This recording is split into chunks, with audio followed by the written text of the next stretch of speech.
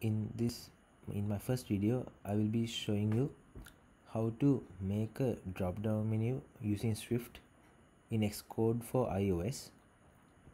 So before starting with the coding, let me show a small preview of what the drop down menu I will be showing today. So when you click this select button, you can see a drop down menu appears, and when you select a color, for instance indigo, that the select button color should change to the color selected, and the title should change, and there will be a UI view here in the middle of the screen which will also change to that color. So if we choose green, it will turn to green. If you choose red, it will turn to red, and so on. So that's a small preview. So let's get started with the coding. Let's open up Xcode.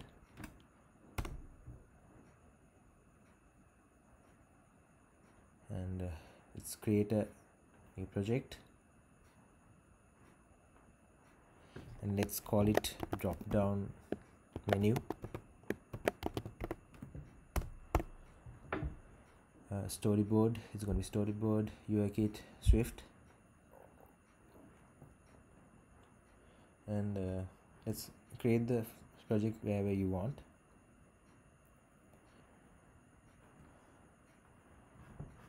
So let's go to the main.storyboard first. Before that, I'll just increase the font size so that you all can see better. So first go to the main.storyboard, and firstly I will embed this in a navigation controller just to make it a little bit more nice looking, better looking. And I'll give a bar tint, and I'll give a color of system blue to the navigation bar tint. And firstly, to start with the drop down menu, bring in a vertical stack view and drop it into the view controller. And let's give it some constraints to the safe area.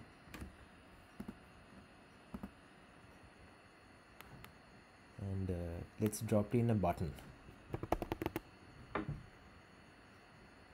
Okay, so we'll just style this button. So we'll give it a background color of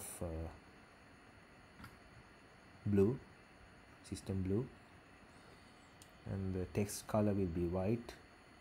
Let's increase the font size a bit so that it can be seen better. Bold, and let's give this a title of select. Let's also give this a height of maybe 50. Okay, now let's just duplicate this same button 3 more times.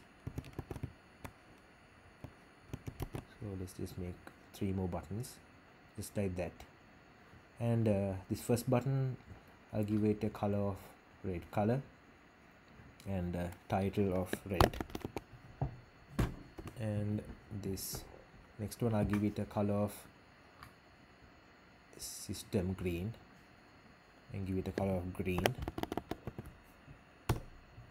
and give it a title of green. And this final button, I'll give it a color of indigo, and let's call it indigo.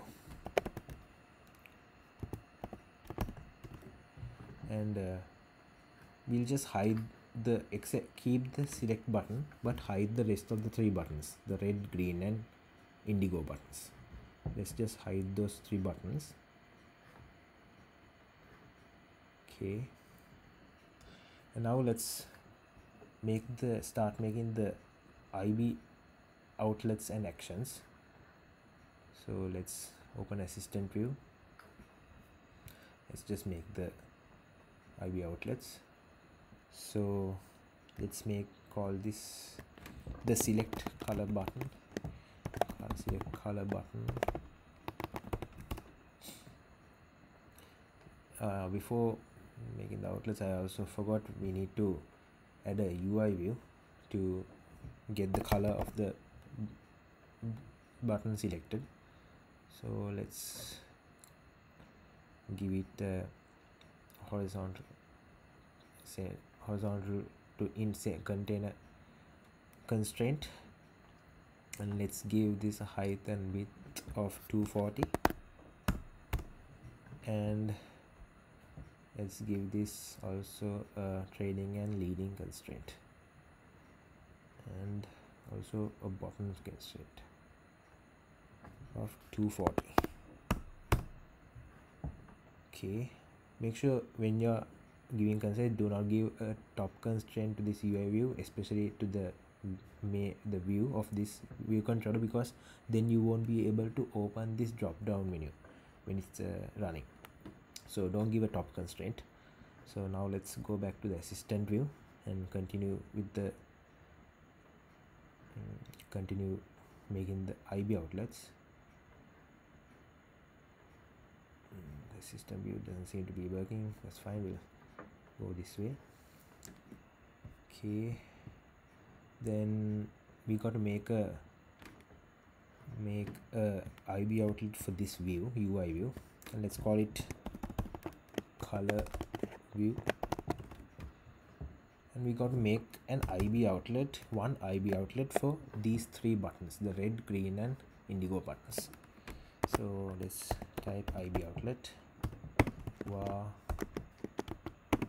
let's call it color buttons, and this is going to be an array of UI buttons, and let's just link this IB outlet to these three buttons. Okay, let's also make an action, UI IB action for this button here. Select color button, select color action, it's called select color action. Okay, we got to make also one IB action for the colored buttons, the buttons inside the drop down menu. So let's call it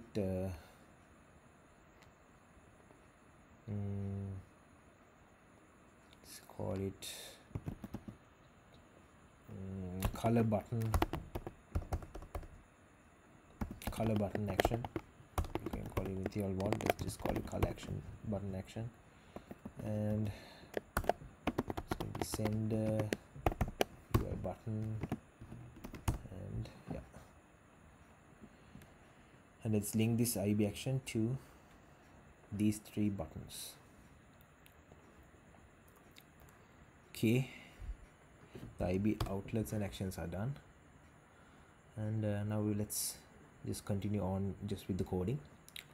So firstly, let's make this animation to get the drop down menu when this button is clicked. Let's build that animation first. So let's create a function, and let's call it show button visibility.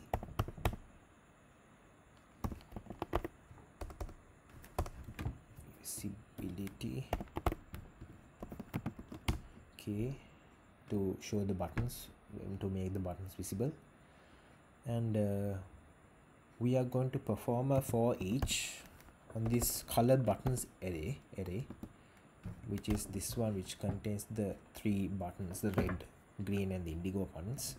I'm going to perform for each on that. So basically what happens in a for each is this call or whatever, this body will, this function inside this bracket, this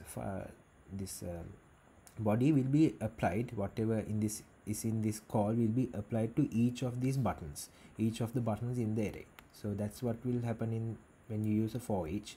So that's similar, it's similar to a for loop as well. So what will happen in this, what the code that will go in here will apply it into all those three buttons. So what I'm going to do is basically I'm just going to type button is hidden is button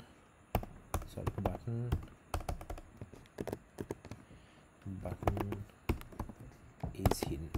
So basically what I'm doing here is, so if the button, for instance, if the button is hidden is equal to false or false, then the button, when this function is called, that false will turn into true, and vice versa. If this button dot hidden is true, then it will change to false when this function is called.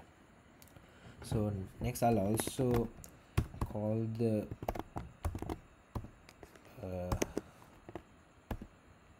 layout if needed function, just to make sure that the subviews are laid, and we got to call this function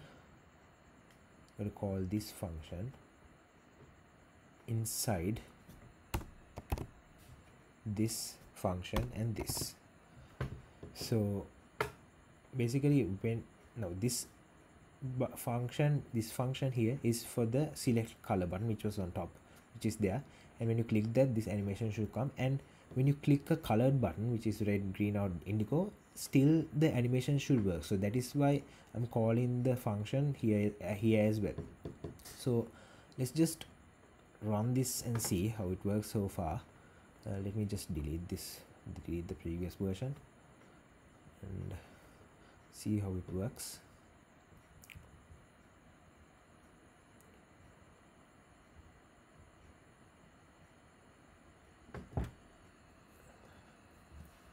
Sorry, I made a mistake. I should have used a different simulator. Okay, let's use iPhone XR instead.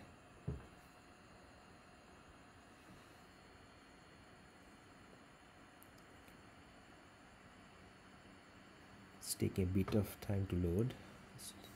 You can see a few seconds. And there it is. And let's just click this select button and see. And yeah, it's pretty good, but it's too fast, so let's give it a small animation to make it look nicer. So what I'm going to do is I'm going to call UI view dot animate, and I'm going to give this an interval of 0.3 seconds, and inside this function, inside this section, I'll be passing the code, and let's see now how it works.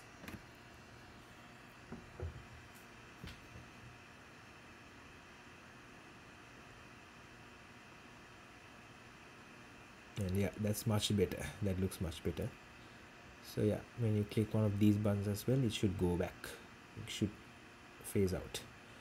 So yeah, that's basically it for the animation.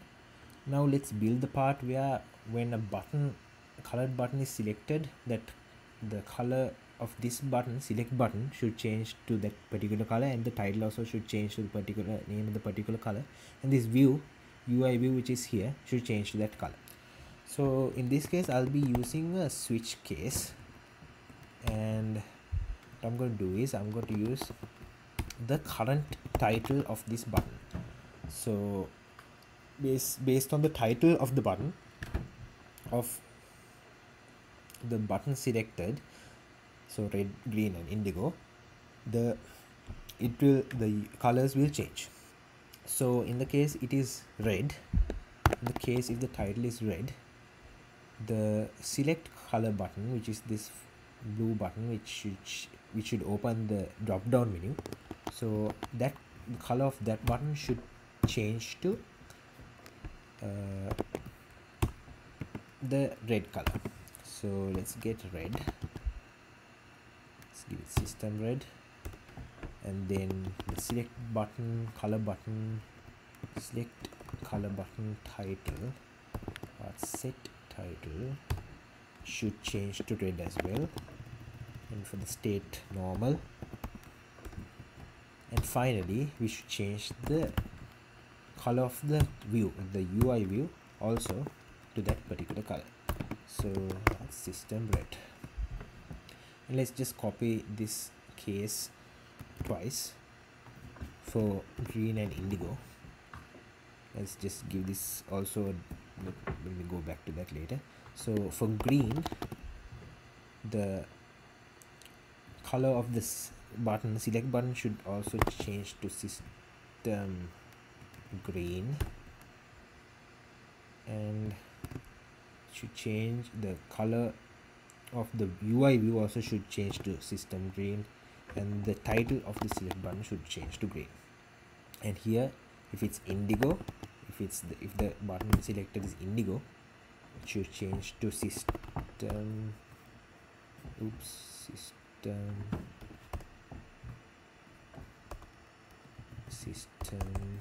indigo,